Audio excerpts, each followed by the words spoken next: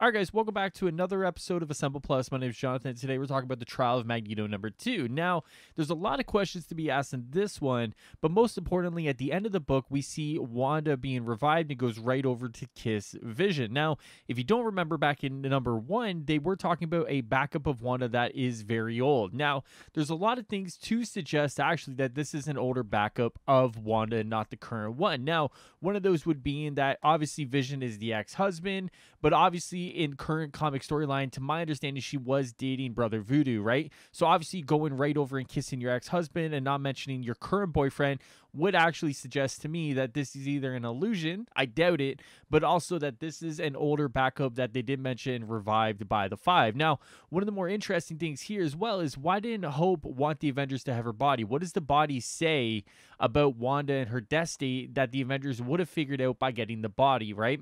It's one of those things that there's a lot of interesting things going on here, and you got to wonder, why did Hope put Magneto in that position to have Magneto go and attack everybody in order to get the Avengers to leave? Now, one of the more interesting things as well is obviously there's the political differences between the X-Men and the Avengers, right? So when the Avengers are walking through, they're obviously worried about them seeing the Krakoan way of reviving the X-Men. They're like, oh crap, we're gonna have to like wipe their memories out, right? Which to my understanding would be a very big no-no with the alliance between the Avengers and the X-Men, right? No one wants to see the Avengers and X-Men go again, right? I don't think anyone wants to see that. So a lot of interesting things here going on. But obviously the big question is, what is going on with Wanda and what is going to happen at the end of this book? I mean, there really isn't a lot to say here other than like what the heck is going on, right? We do see that there's a little bit more going on with Krakoa than we realize, right? We still have Onslaught coming up, we have Inferno coming up, and now obviously there is some things going on with Wanda here that would make you think that obviously, as we do know, there's going to be a Wanda divided coming up in issue #4, right? So it does seem like we are going to have two Wandas at one point. So there's a lot here going on with Krakoa, and I've always thought that, you know, it's too good to be true.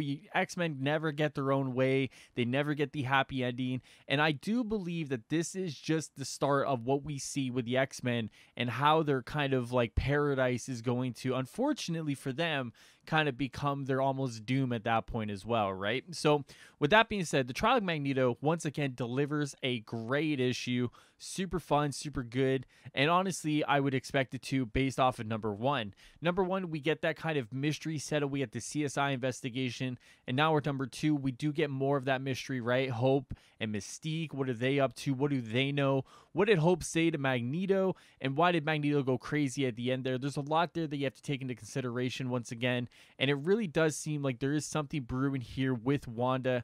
And how does Wanda come back to life on her own, right? I do firmly believe that Wanda is going to come back, the actual Wanda that died, and because of that, what is going to happen with the two Wandas? Are they going to do some magic merging, or what is going to happen there, right? So honestly, guys, if you haven't read The Trial of Magneto, you really should. I mean, it does take place within the Hellfire Gala, so you do have to know a little bit there, but basically, you know, you don't really have to know a lot. It seems like my comic store at least still had quite a bit of issues in #1 if you were interested, but it did seem like they were pretty much sold out of #2. So this might be one of those ones where it's supposed to be really good moving forward, and because of that, it might be harder to find. So I highly recommend anyone to pick this up as soon as you can and get on it, because I really do think this is going to be one of the better ones moving forward.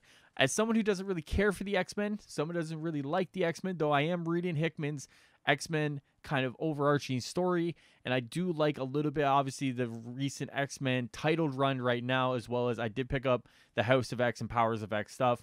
I do like what Hickman has overarching story building up to. I do like the idea that he's kind of the grandfather now of the X-Men side of the world, and because of that, you do get a lot of these mysteries and a lot of these setups. So with that being said, if you are interested in the X-Men, there's no better time than the present to pick them up, and that also includes The Trial of Magneto. Now, with that being said, guys, that is it for The Trial of Magneto #2 review.